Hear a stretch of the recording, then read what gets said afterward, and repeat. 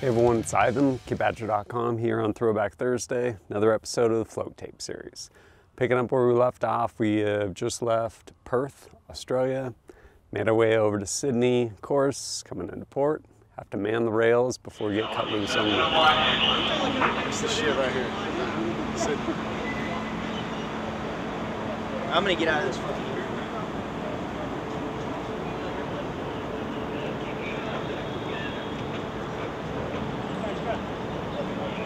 Hey, we pulled into Perth about 12, 13 days ago, and before I got off the ship, I signed my re-enlistment papers, and they said, hey, when would you like to re-enlist? I said, after manning the rails here in Sydney. We'll all be in our uniform, my platoon will all be in a fucking nice uniform, and it's only a 10-minute ceremony anyway. So 12 to 15 days of planning, that's led to 0. Thank you, gentlemen. My good buddy, Sergeant Aspera, proving once again the Marine Corps doesn't care about any plans you make, even ones that you make with them. So, time to go get changed, no longer doing your re-enlistment ceremony the way you would like. But before we get cut loose, it's time to go get a safety brief by Gunny Terry. It's gonna be some dumbasses again. Go ahead and be the dumbass. I'm telling you, you don't know me by now, I ain't changed shit. Come back across that goddamn Brow Lake, I'll punch you dead in your mouth. Last time, I was real low on it. I'll punch you dead in your fucking mouth. And goddamn, the NCOs was the one fucking up last time, not the goddamn Lance Corporal. You told to be back at a certain time, bring your punk ass here. Cause you setting the goddamn policy for every fucking body else. You know it's 2300, come back at least 15 minutes prior. Nothing changing. I don't give a fuck what you've been drinking, I really don't give a fuck. All I'm gonna do is tell me to retire and get paid at the highest rank. So you bring your punk ass across that goddamn Brown Lake. Come across there, try me. I'm not playing with it. I'm grown fucking men. Be here when you're told to be here. Don't come trotting down through that damn fucking lake. They trying to hear it. It's a good damn Limbo Port. I've been here before. You'll enjoy yourself. Get out there, have a good goddamn time. Use good goddamn common sense. The buddy system in full effect. Now, for some of you that's staying out of town, this will be the last time I see you until we get back to the States. So for the rest of your cruise, I hope you enjoy yourself. You know what you gotta be done. And hey, what else do I have to say? I see you when you get back there.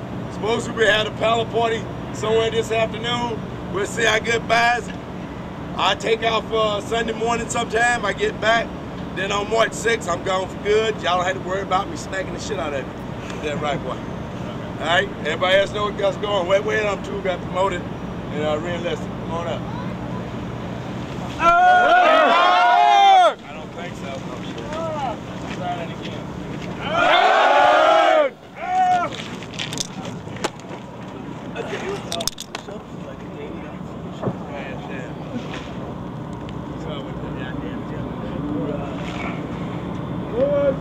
Marine Corps! Marine Corps! Marine Corps! Marine Corps! 1, 2, 3, 24, 25,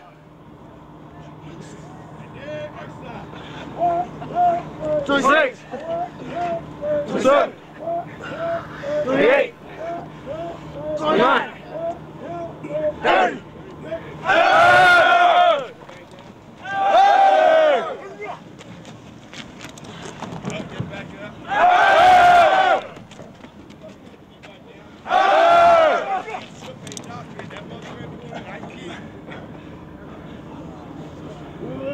Marine Corps! Marine Corps!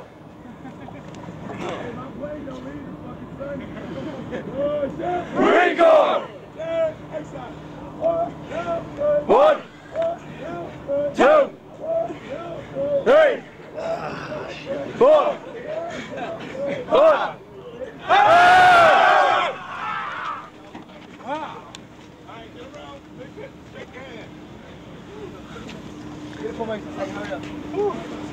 Warm it up. Hurry up.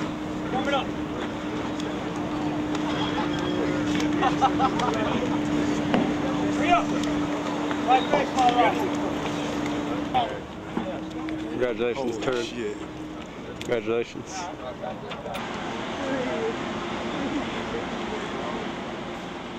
Finally off ship to go represent America.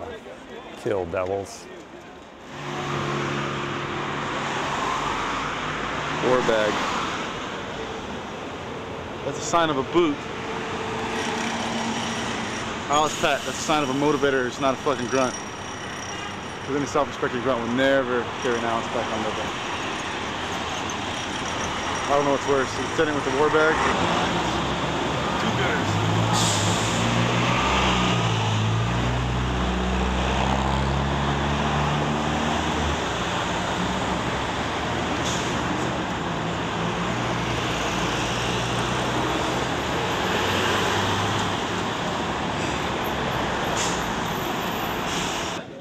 I have nothing but good things to say about Gunny Terry. Awesome guy and pretty much exactly what you would look for in a gunny. Firm and fair.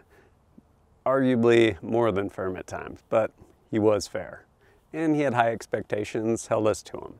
So later that night, ended up going for a paddle ceremony. Hey, you know, we go a long way.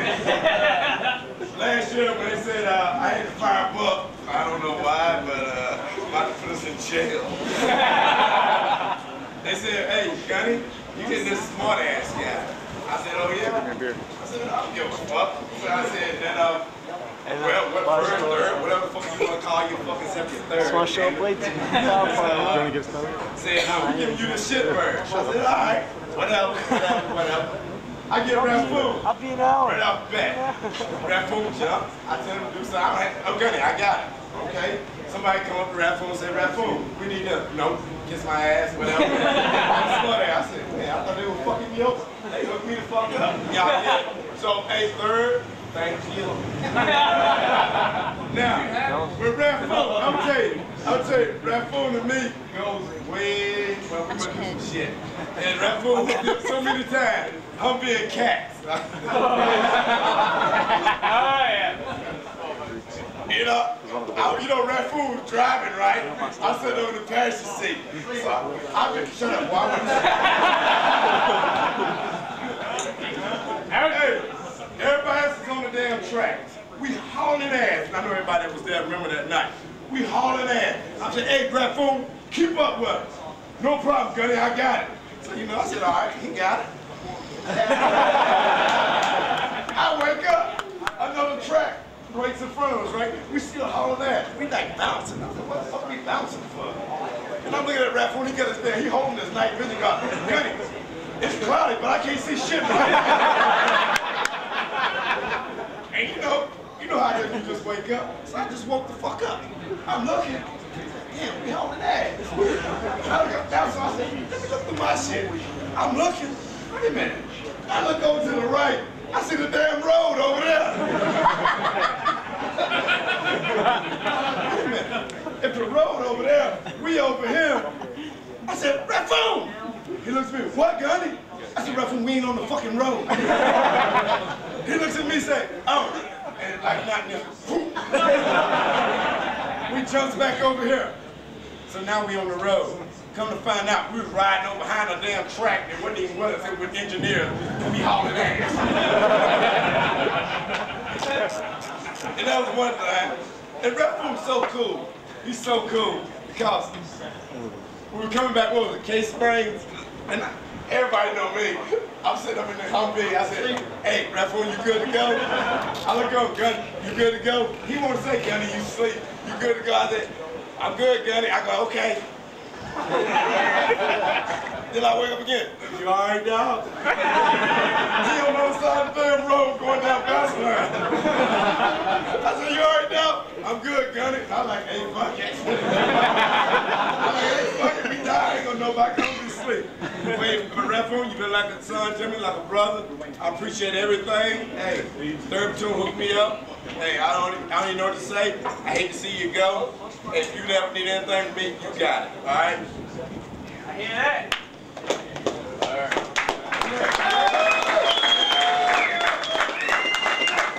Hey, no matter what they say, you ain't an asshole.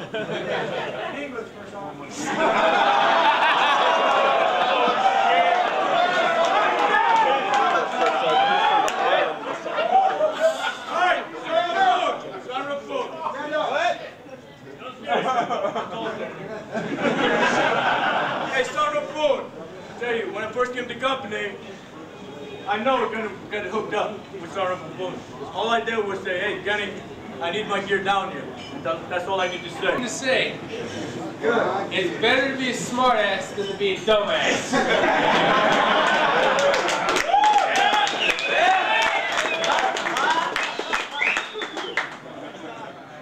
Man, I've been waiting for this day for 4 years.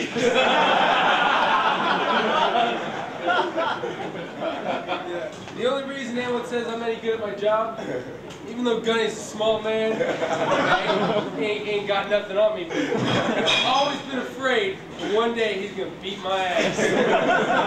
That's the only reason I'm any good at what I do. You know, I'll remember every one of you. I had to fucking sort your mail and everything, so I learned all your names. You know, and socials. But I tell you, there's been some experiences. I won't tell you it's been fun, but there's been some experiences. Thank you all, Bravo. Happy to have it. I think I might just keep this black because as ghetto as we are, it fits us.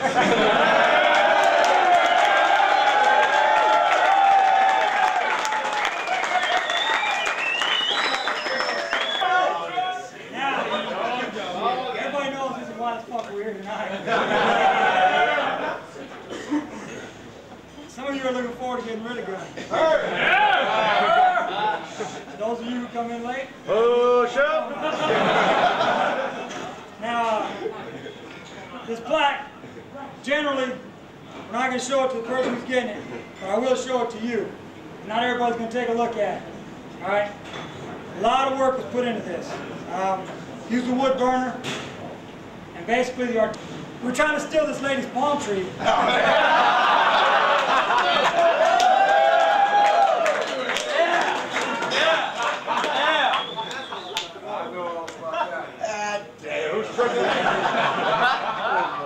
weren't trying to steal it. We're trying to procure. Now, we're out there digging it up in her front yard. And she sees this black man in her front yard. She's like, I'm not going to. He's got a pick in his hand. She came out to talk to us. He's like, what? Little bitty white girl. She's like, I'm like, oh shit, we gotta hurry up, dog. The tree's about 12 feet tall, right? Like, yeah, this thing's wide too, isn't it? So what's he do? He says, hey, we'll drag it with the truck. Fuck it, I'm down. No problem. We'll just tie it to it and we'll drag it down the freeway. So he's swinging his pick, and we're digging. And I'm digging on the back when he's swinging the pick. Next thing I know, I hear him say, bloop. He said, fuck, what is that? He said, that's a big ass root. He pulls it out, bam, hits it again. Pulls the pick out, almost breaks the pick, right? Pulls the pick out, next thing you know, this geyser of water. Yeah. And no shit. I mean, it looked like no shit. It looked like no shit. This big 3 inches around of water just going straight up in the air. He takes a step back, he drops the pick, he starts running to my truck. I'm like, hey, no, where you going? He said, let's get the hell out of here. I think I hit her water main. Sure as shit, that's what we hit, right? The lady comes running out, it's raining all in her front yard. It's a beautiful sunny day. Raining all in her, she's like, what happened? He said, I think we hit your sprinkler. She was like, really? He said, yeah, we'll cut your sprinkler off. Cut off the main of the house. She didn't have shitter water. She didn't have sink water. She had nothing. She walks back in. She turns her shit on. All she hears. So he was like, hey, his name is Delgado. Gave her my name. He was like, hey, give me your ID card. This is our work number. Call us there. I'm like, no, we should have just ran. Hey, I told you to run. You weren't talking about your tag number. So then they start calling at work. And he's like, no, he's dead. She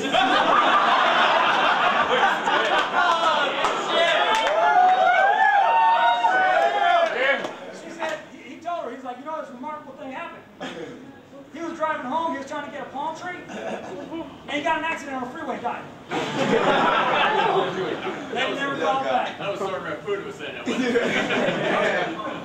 Now, Gunny Terry. Everything we do, we base around this man right here. And these men right here. And I tell you, Gunny Terry's been through a lot, and he put us through a lot. I'm going to tell you guys, you know, from day one, when I was private, he was staff sergeant. I can tell you, what makes the grass grow, that's all I remember from this man until he kicked up Gunny. But I tell you, this man did a lot for us. And I'm sad to see him leave. And he's always going to be right here with me. You know?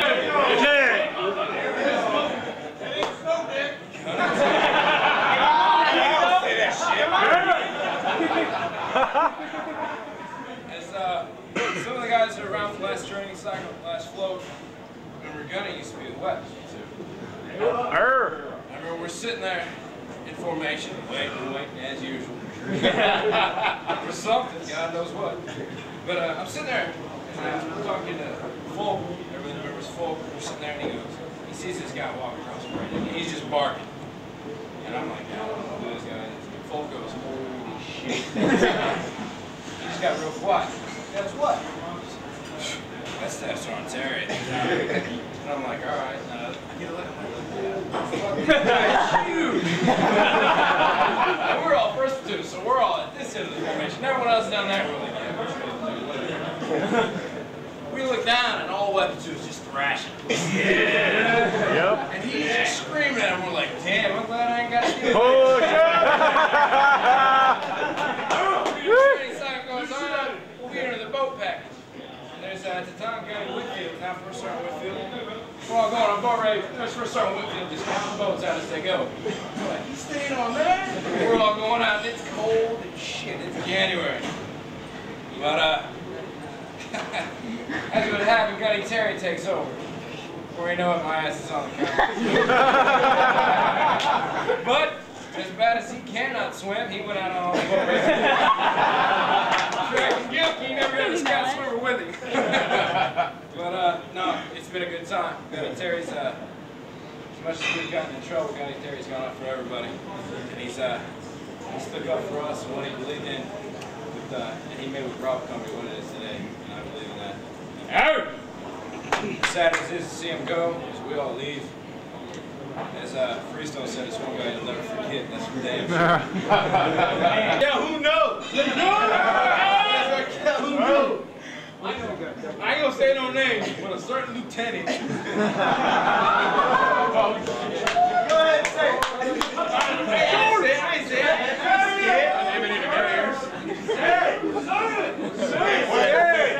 Exactly, but a certain lieutenant took the battalion XO.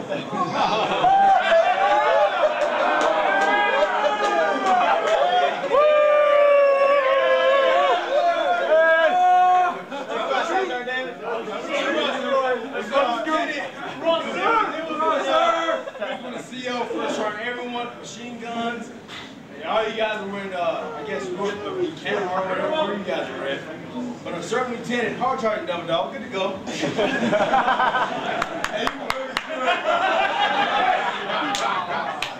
He took a certain battalion XO in front of the treatment lines. Like, oh, here we go.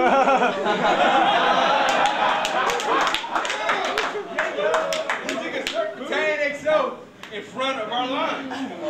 And I forget who, I think it was Sosi, and whoever was in Sosi's hole, challenged that motherfucker, like, hold, who goes there? Locked and loaded. And he locked and loaded. All you was clink, clink, clink, clink. And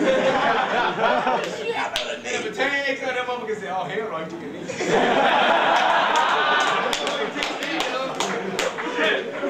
Because he knew he was about to get capped the fuck up. And I don't know what time it was, because you know the time was fucked up over there, like 2100. And all you heard was Godzilla coming through me and Calhoun's hood.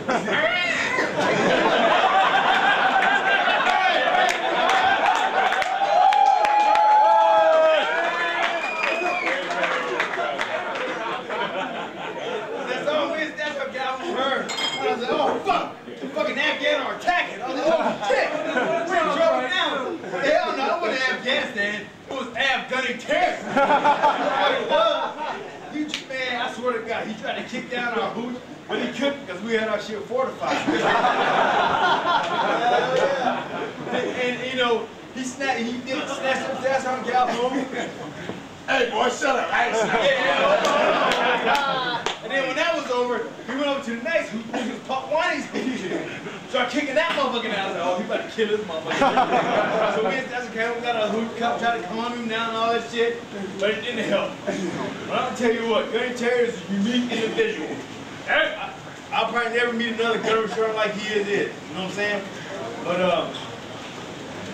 I ain't gonna miss him. I'll tell you that right now. I learned from him big time. Me and him got in an argument a couple of days ago. And this is the first time Gunny Terry pissed me off so bad until I hit the wall lock and I wanted to fight that motherfucker. I wanted to fight. I was like, oh shit, what the fuck am I doing, man?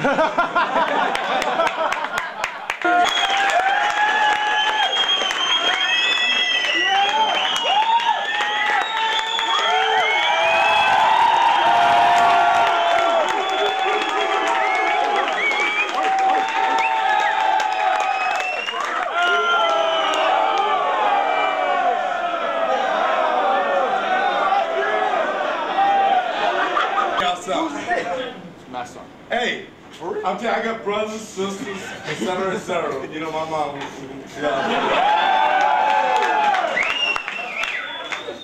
Hey, y'all been like a family to me. And I say that from the heart. I mean, when I say a family, I mean a family. Everything I asked for you to do, you did. Yep. You know, I know I've been out there a few times. You know, where? But you know how that is. You know, people push me out there, but you know how that is. Scared of you, Gunny? Rip up the ass. You know, hey, y'all know how much this, hey, it's from the heart. Y'all know how much this make me feel. This is family. If you don't know what family is, this is family. I mean, my heart right now, my words are out there. I can't. Hey, look at something we got.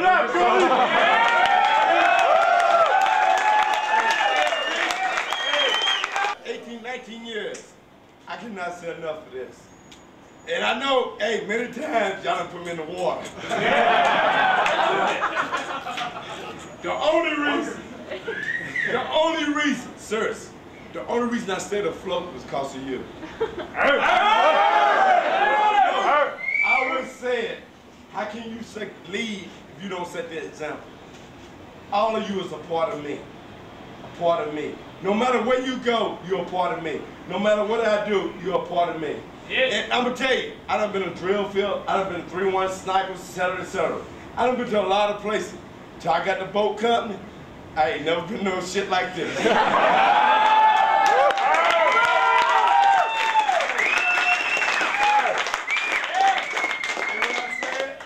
I said the Marine Corps is a family, it's exactly what it is. The CO, we work at every morning. It's like a family. I look at him like a father. He look at me, he slapped shit out of me and said, "Gunny, get your ass back up there and do what you gotta do." And Lord knows he don't let me get away with some shit that I know I've been out there with. Yeah.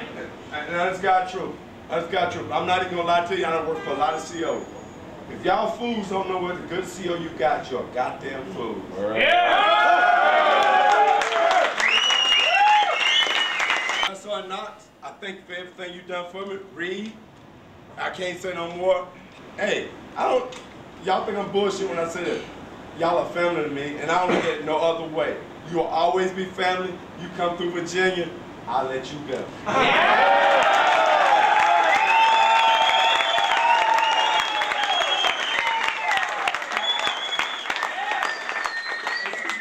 And since it's my 5 minutes, I'm gonna tell a true story of the Holocaust rage. What really happened, the coxswain in that boat had failed coxswain's course. And y'all know about my swim corps. I'm the WSSQ. Guilty Dawson, where you at? Hey, you know me, I'm a brother, a black man. Every time Hey, every time I went to the water, I like, where my goddamn Scott swimmer at? Shit, getting a goddamn boat. Sing like a rock. And we went to, hey, on that half-house race, the costume driving the boat failed the goddamn course. I looked at Delgado and said, you getting the goddamn boats. But it's been fun, bravo. I love you like family. You will always be family. If you ever need anything from me, Let's see about the Delgado beat them. huh? That right there wraps up this episode of the Float Tape series. Be sure to join me next time as we continue the journey of that deployment, still making our way back to the States. But as always, thanks for joining us at kitbadger.com. Look forward to seeing you next time.